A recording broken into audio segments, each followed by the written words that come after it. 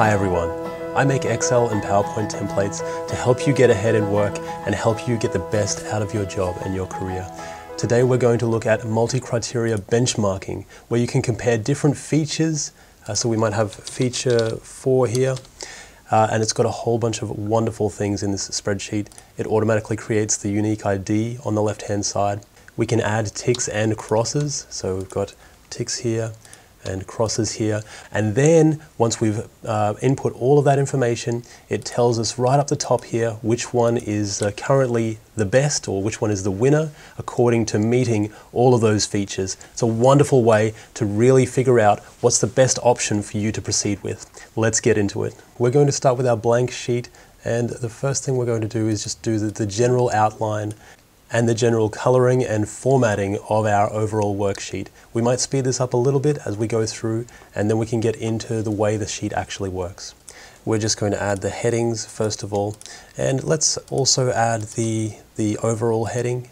Let's just center this nicely, make it a little bit bigger. And we're going to make this the color white, but also give us a nice, beautiful, deep blue for us to work with here, and that looks quite nice. Now the same thing we're going to do is to set up our heading row. Make sure we put it in the middle, and we're going to just say this is our process name, and then we've got our process name, which we can actually merge, put a nice border around. Here's our overall outside border. Now of course we want the same thing for our date updated, so we're just going to copy that across, and that way we've got that all set up nicely. Now we'll put this in the same beautiful blue color, just a nice soothing color for us to work with. Alright, it's looking really good. Next thing we want to do is we'll add the row for our rank, and this is going to come up later, but we're going to add it in now.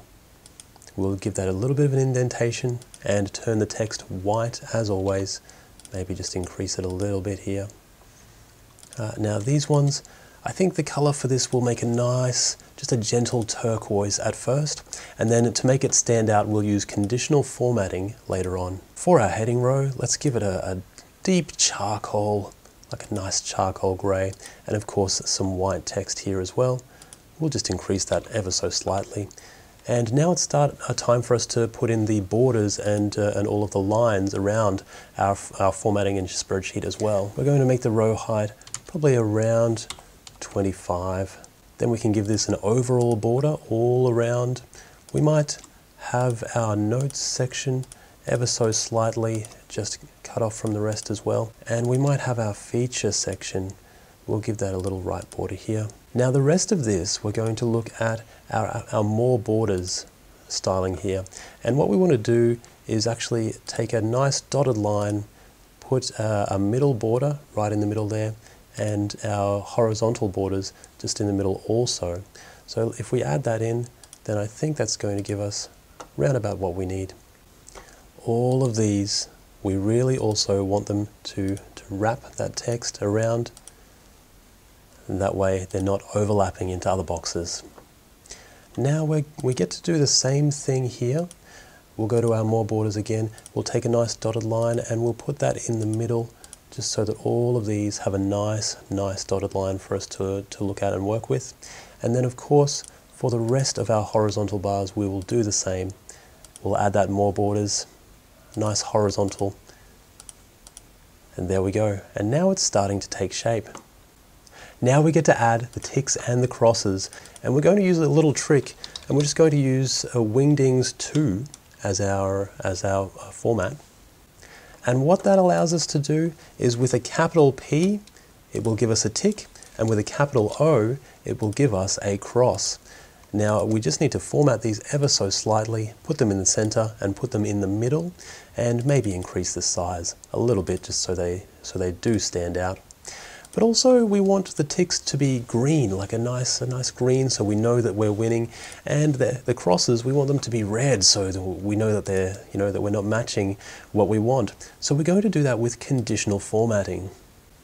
We're going to create a new rule, and we want only cells that contain the cell value equal to P.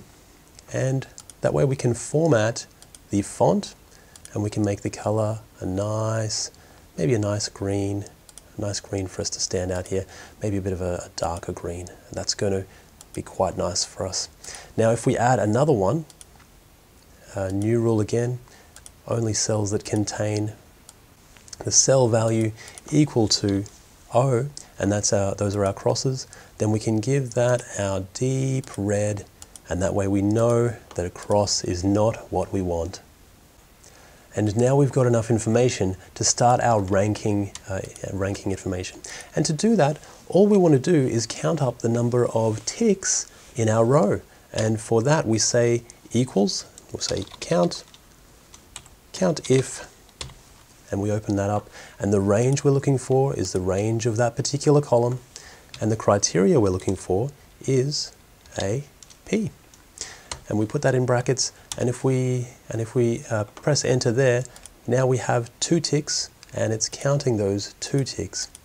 We'll just increase that, make it a little bit nicer. Obviously turn the text white so it stands out nicely. And we can copy this, and we can paste the formulas across to our other columns. Now we can see that we have one clear winner here, but we want that one to stand out. So we're going to select all of these and do conditional formatting again. Manage our rules, we'll add a new rule, and we'll say format only top or bottom ranked values. And we just want the top one, just the top number one. And for that top number one, we'll add a little bit of a fill, maybe a nice light yellow, just so that really stands out from the rest of our items. Now the text is still white, so that's not actually going to work. Let's just go back in there, and we'll give that we'll give the text a deep blue.